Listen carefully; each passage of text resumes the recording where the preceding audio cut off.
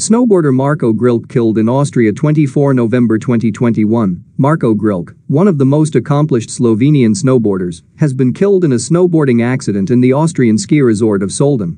Media reports say he was part of a film crew inspecting a site for filming as fell and hit his head on a snow-covered rock in a closed section of the resort, while the Austrian police reported on Tuesday only that a Slovenian snowboarder was killed near Sölden. The 24-hour web portal of the Slovenian commercial broadcaster Pop TV said it was Grilc. According to the Austrian press agency APA, the snowboarder fell while descending a slope in deep snow as the film crew was preparing to shoot a scene, suffering a fatal head injury. The police said that the 38-year-old from Ljubljana was not wearing